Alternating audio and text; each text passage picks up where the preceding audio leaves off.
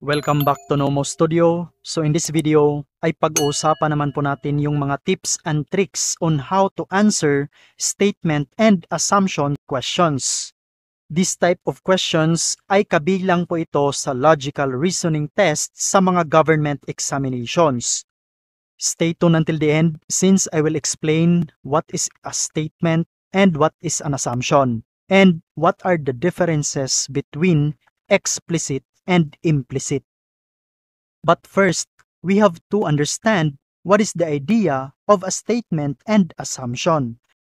So when we say a statement, it is a factuality that is connected to any sort of general subject matter. At kapag sinabi naman po nating assumption, from the word itself, nag-a-assume tayo without any proof. So para mas maintindihan po natin, let us say for example, pero i-connect po natin sa love para lahat po ay makarelate at madaling maintindihan. Kasi yun yung sabi nila kapag yung mga examples daw connected sa love, mas madaling maintindihan ng lahat. Okay, so subukan natin. So, yung statement ganito, Eric loves Samantha. And yung assumption naman, sabihin natin, Eric will marry Samantha soon. In this given example, the statement is a clear and factual piece of information which is provided that Eric really loves Samantha.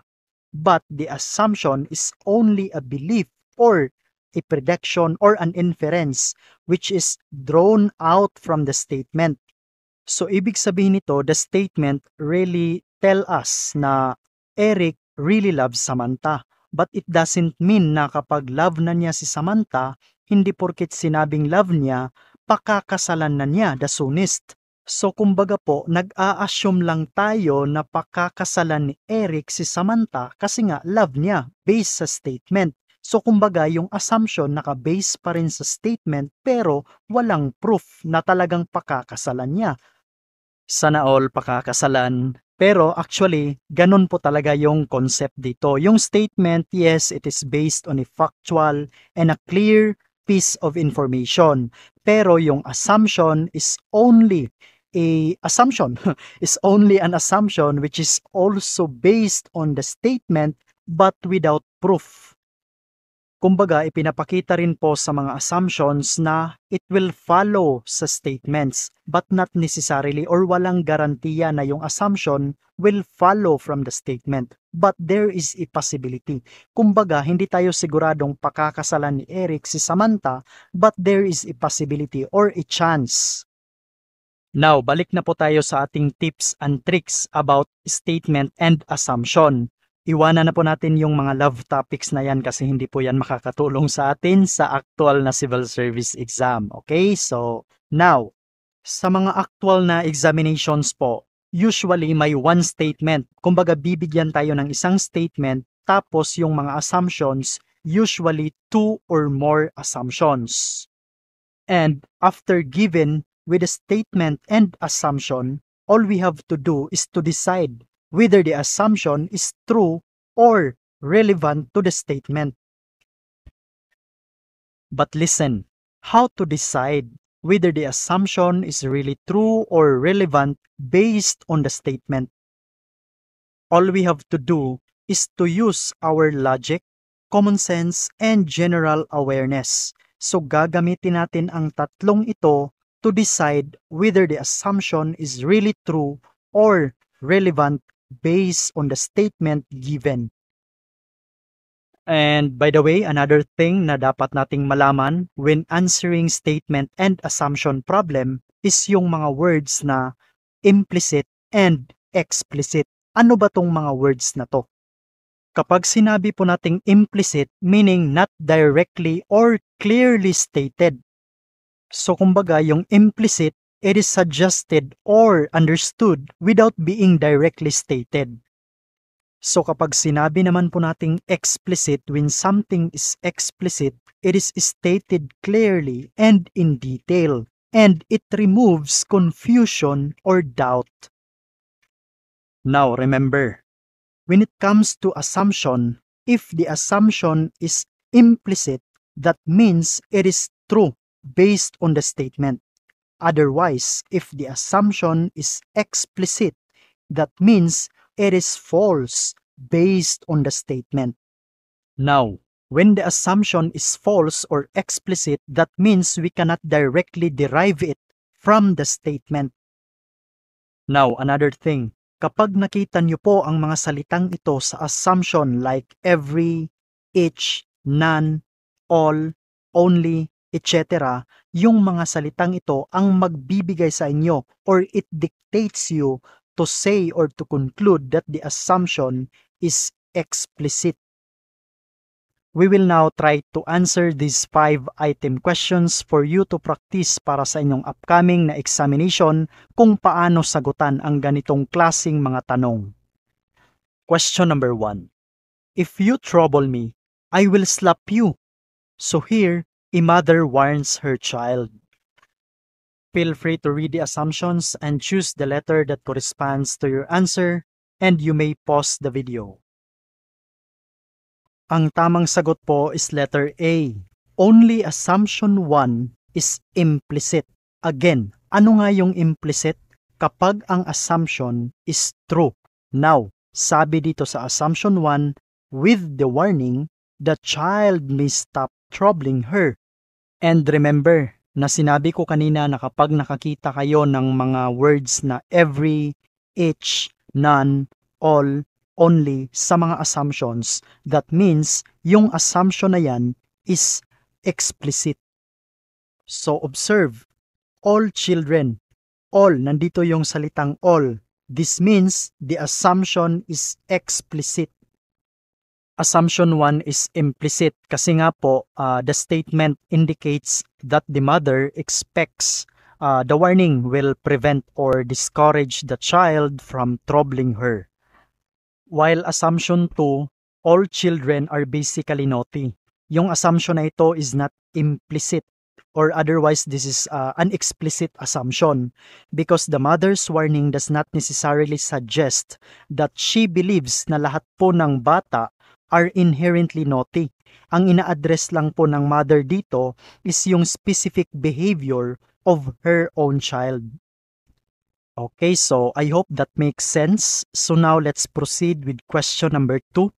Statement. Unemployment allowance should be given to all unemployed Indian youth above 18 years of age. So ang assumption 1 nagsasabi na there are unemployment youth who needs monetary support. Assumption 2 said the government has sufficient funds to provide allowance to all unemployed youth. So, what do you think will be the answer for this? Actually, the correct answer is letter A. Only assumption 1 is implicit. Assumption 1 is implicit because it suggests that unemployment allowance which implies na meron pong mga individual na wala pong trabaho and in need of this kind of support. So this only means that the assumption is true based on the given statement. Or in other words, masasabi po natin that we can directly derive the assumption from the given statement. So, kumbaga po, the necessity of an unemployment allowance implicitly confirms na meron talagang mga unemployed youth na nangangailangan ng financial support. Now, the assumption 2, the government has sufficient funds to provide allowance to all unemployed youth. So we can say that this assumption is not necessarily implicit in the statement. While it might be true that the implementation of such policy would require sufficient funds, but the statement itself doesn't actually say anything kung saan manggagaling yung pera or kung saan manggagaling yung pondo na gagamitin para sa mga unemployment allowance. So, without giving more information, we can't know for sure what the speaker assumes about the government's financial situation. So, it means the assumption 2 does not follow what this statement wants to imply. So, how about this one? In order to bring punctuality in our office, we must provide conveyance allowance to our employees. So, this is in charge of a company tells personnel manager. Assumption 1. Convenience allowance will not help in bringing punctuality. Assumption 2. Discipline and reward should always go hand in hand. The correct answer is letter B. Only assumption 2 is implicit. Now, bakit kaya? So, assumption 1 is not implicit in the statement because the in charge of the company or the in charge statement directly suggests that they believe providing a conveyance allowance will aid or will be a remedy in promoting punctuality among employees. Because there are underlying belief here appears to be that some employees may be late due to issues related to commuting, such as the cost, availability, or the reliability of transportation. So, ang ginagawa dito, they will provide a conveyance allowance because it can help mitigate these issues, which leads to improved punctuality. Kasi po sinasabi sa ating statement, in order to bring punctuality in the office, the company must provide conveyance allowance to the employees. Pero si assumption 1, sinasabi niya, conveyance allowance will not help in bringing punctuality. So kumbaga, kinokontradict niya si statement. So therefore, this is an explicit. Assumption 2 is an implicit in the statement because by suggesting a conveyance allowance as a strategy to promote punctuality, the in charge is implicitly endorsing a view that rewards can be used effectively to encourage desired behaviors, which means to increase the punctuality in the office. So it can be inferred that the in charge believes a hand-in-hand approach of discipline, which means the punctuality plus reward or the conveyance allowance. Next, we have question number 4. This book is so prepared that even a layman can study science in the absence of a teacher. So, ano daw yung sabi? Okay, so kayo na lang yung magbasa ng assumptions and feel free to pause the video and choose the letter that corresponds to your answer. Now, in this item, meron po tayong 3 assumptions. But the correct answer is letter B. Only assumption 2 and 3 are implicit. Bakit kaya 2 and 3 lang? Assumption 1 is not necessarily implicit in the statement because the statement claims that the book is designed in such a way that it facilitates independent study of science by a layman. So pag sinabi nating layman, yung parang yung mga walang pinag-aralan ba kumbaga. So layman, like sinasabi ko 'di ba, in layman's term.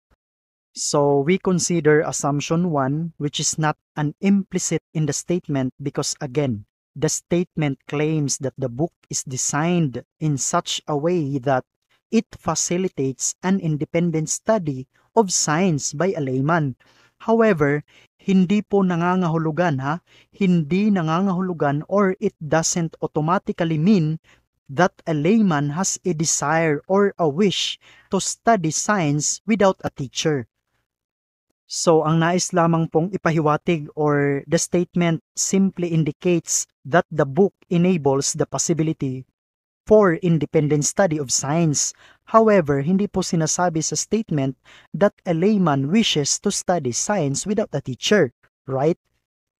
And assumption 2, as we consider it as an implicit in the statement, because by emphasizing that the book allows for self-study in the absence of a teacher. So the statement implies that there could be circumstances where a teacher is not available. So, this book could be beneficial. And also with assumption 3, this is an implicit in the statement because the significance of the book being prepared in a manner that even a layman can study science independently indicates that without such resources, a layman might typically struggle with independent study of science. So again, yung isang layman who doesn't have a foundational knowledge tapos mag-aaral pa sila ng mga science concepts, so this is very challenging. So kailangan po talaga nila ng isang guided assistance, which is yung book. And this book na tinutukoy sa statement is so prepared that even a layman can study science in the absence of a teacher. And here, the book is intended to guide someone when a teacher is not available. So therefore, both 2 and 3 assumptions are implicit. And lastly, we have question number 5. We do not want you to see our product on newspaper. Visit our shop to get a full view. It is an advertisement. And also, we have 3 assumptions here. So feel free to pause the video and try to analyze this one. And the correct answer is letter C. Only assumption 2 and 3 are implicit.